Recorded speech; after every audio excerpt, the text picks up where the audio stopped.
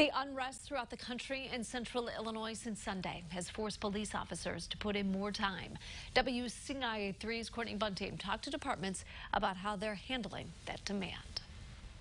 Police officers across the country have put in extra hours to handle looting and protests. In Champaign, they've been in emergency management mode since Sunday.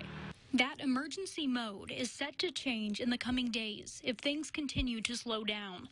However, department leaders say the overtime from the past few days has been high.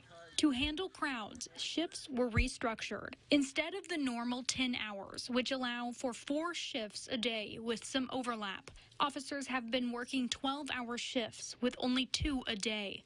Department leaders say that allows for more coverage.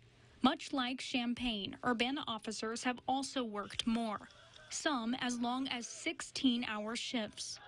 But department leaders say that does not happen often, and most are only 12.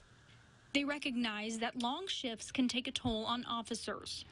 Leaders with the Police Training Institute encourage officers to reach out for help when they need it. But they say that's hard for some because of the stigma around it.